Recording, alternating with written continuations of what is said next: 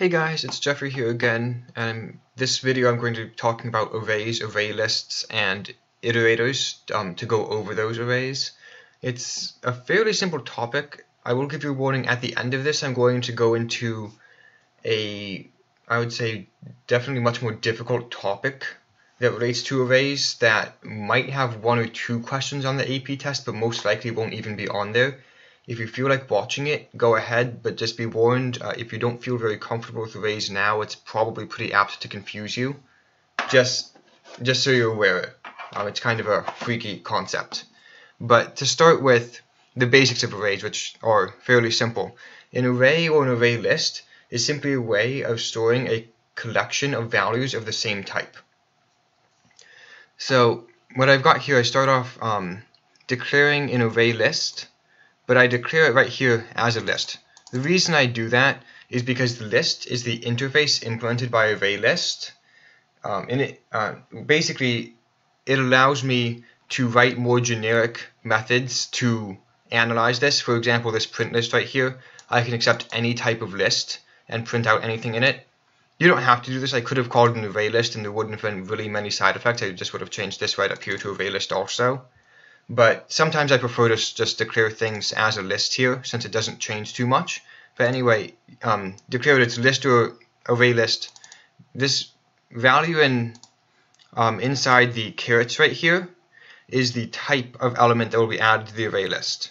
It always must be an object. So this is why wrapper classes come in handy. The integer wrapper class represents the primitive data type int as an object, and thus allows it to be added into an array list. But notice, however, you can use an integer, or I should say int primitive type expression, and add it to the integer array list, and Java automatically interprets it as an object for you. You don't have to do much work on your end, except for declaring this as integer here. On this side, everything looks pretty normal, except for this, what they call the diamond operator right here. This says, basically, whatever value you put in the first set of carets, it's as if you would put that there. You could put it there, but it would just be redundant. So for the most part, they just allow you to take that out, just as a way to simplify the code. So that's really all it is for declaring an array list. The big thing about an array list is you can add infinitely many items into it, limited only by computer memory. So you could have an array list of 1 trillion elements if you wanted, which is really pretty cool. And all you do is you use the .add method to add an element into that array list. So if you see here, I'm using a for loop to add in 10 elements to that list, and you can see them right here. You can use the .remove method to remove an element at a given index, and you can see right here how the size of it after making that removal has gone down to 9. The big thing with array lists is you use .size. It's a method to get the total length of the list. This differs for regular arrays, just keep that in mind. To replace something, you just use .set index and then the value you want to replace it with. So in this case, I'm taking the element at index 5, which is the 6th element, and replacing that with 42. So you can see here the 14 changes to 42. And I did mention this tangentially. The element index 5 is the 6th element because the first element in an array list or in an array has an index of 0. Just something to keep in mind. The AP test will definitely test that on probably at least 2 or 3 multiple choice problems. So it's very, very good to know the first element is index 0. So index 10, for example, is actually the 11th element. So to go down to some of this, that's just printing. Sorry. Go down to iterators. Iterators are one way of looking through the values inside an array list. There are actually many ways of doing it. Iterators are a really good way of doing it because they are the only way that you can remove an element while iterating over that list. At least in this easy of a fashion. You can also do it with a for loop and using .remove given the index, but the iterator's designed to do this. It's built in part of the list interface is going to have it have a method for creating an iterator off of the list. So it's just kind of nice because that's what it's built for, to be able to use the iterator. This most likely will be on the AP test, just understanding that the way you have to do this is you call the identifier of your list list iterator, and it returns the list iterator type, but list iterator itself isn't, since it's not an object, you can't say list iterator it equals new list iterator. It doesn't really work that way, unfortunately. And then to go through list iterator, use the method hasNext to see if there's an element after the current one. Next will return the value of the next element and cycle the iterator forward once. So if you want to reference this value val more than one time, you always want to assign it as so. Otherwise, each time you call .next, it's going to move on to the next element, and that can lead to problems. For example, if I said int val2 or val2 equals it.next, these will not be the same value here, and you would have just gone through 2 iterations, which is dangerous because you only checked that there's one more element in the while loop. So definitely only call it.next once, and then assign that to a integer, to whatever type of object it is. Just do an assignment and that'll be good. And you can use, of course, it.remove to get rid of the element that you referenced last. So in terms of array lists, that is about it. There's nothing super fancy. The only other thing that's worth mentioning is that if you don't parameterize the list, like in this case you see I said it holds type integer, if you don't do that, it's still valid and it holds something of type object. Object is the universal superclass. It is basically any object you create automatically extends the class object. So it allows you to add in any sort of type you want into that array list or list, but the problem with that is you can't access the elements unless you explicitly cast what they're supposed to be. So for example, this first print statement here, you can't do other list.get the element at 1 plus the other list.get the element at 2. Even though those elements exist, it thinks they're of type object, and the computer doesn't know how to add objects, only integers. So you have to explicitly cast them to integer to do that addition. There's no real reason to use something without the parameterization typically. Every once in a while it's useful, but for the most part it's better to simply put the parameterization there. It tends to make things easier because you don't have to remember to cast every time, and you'll save yourself a few errors off of that. So the second type of array, which in a sense it can be a little bit more difficult, is a fixed size array.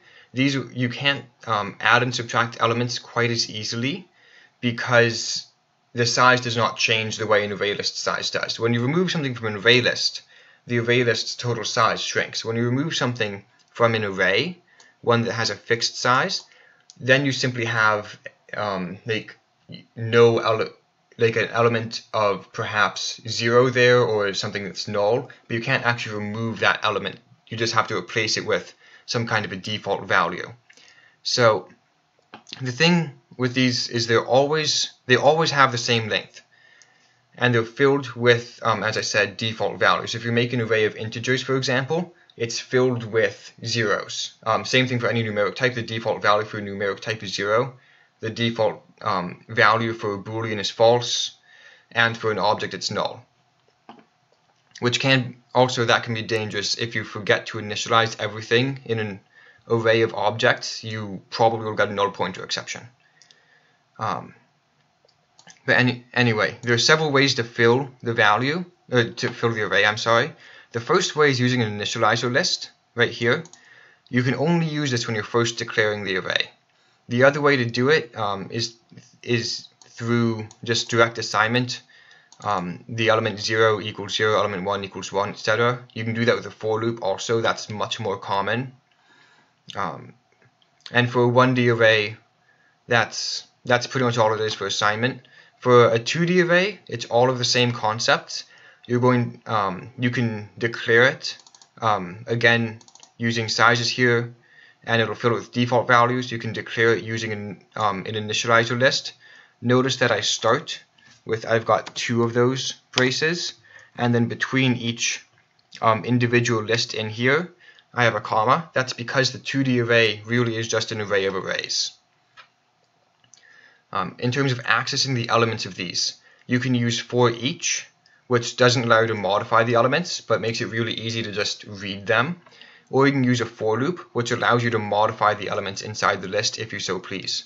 Just be aware, this is something the AP test loves, is you can never modify anything using a for each loop. If you have an object, you can call a method on that object in a for each loop.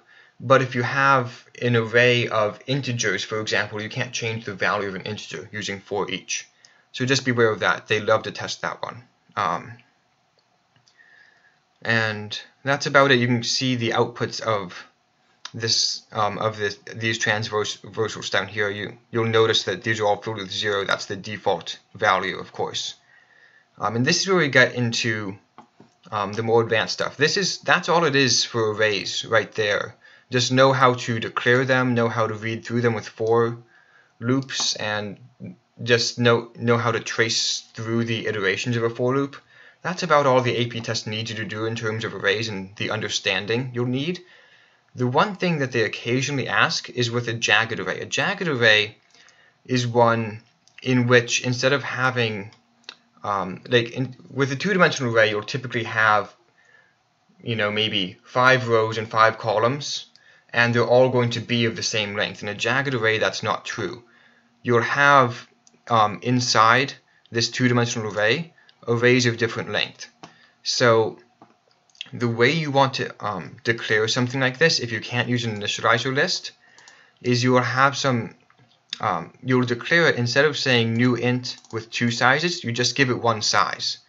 And then in a for loop, you're going to use a statement here to say what that next list inside this 2-dimensional array should be, what basically the next array you add to this array of arrays, how big that's going to be, and then you can fill that with values. In terms of traversing through it, you can use a for each loop. Definitely very easy for this. You can also use nested for loops again. Make sure you do, though, the length at that specific row, because if you don't, you'll end up going over the length of the total array, and that can create problems. But that's about it. You can see in this output here the way the jagged array looks. It's, instead of being a square or a rectangle, as you'll see in something like this, it'll have a dynamic shape. Sometimes the AP test will ask you what the shape is of that kind of an array. That's one of the ones I saw in a practice AP test at one point. But I wouldn't worry too much about these. They're not going to come up very much if they do. It's just good to be aware of what they are and to know that such a thing is possible in Java. And I'd suggest just kind of read over the code. If you want, see if you can understand it. If it seems really confusing, don't worry about it. You almost never will see these on the AP test except for 1 or 2 questions, maybe. And in real life, you will very rarely see them if you ever do. It's just good to know that they exist in general. So that's really about all I've got to say on arrays. They're not too bad. I just suggest practice with them. Practice looking over looping algorithms so you understand how they work. The AP test loves to do confusing things with for loops and arrays, such as saying here int j equals I. They love to do stuff like that, where the value of the inner for loop is dependent on the outer one. So just be aware of that. But arrays as a concept are pretty simple, and I'd say overall, don't overcomplicate them. They're not too bad, and just focus on the simple parts of it, and try and move forward from there, and you'll be able to take it on the AP test. So yeah, thanks for watching.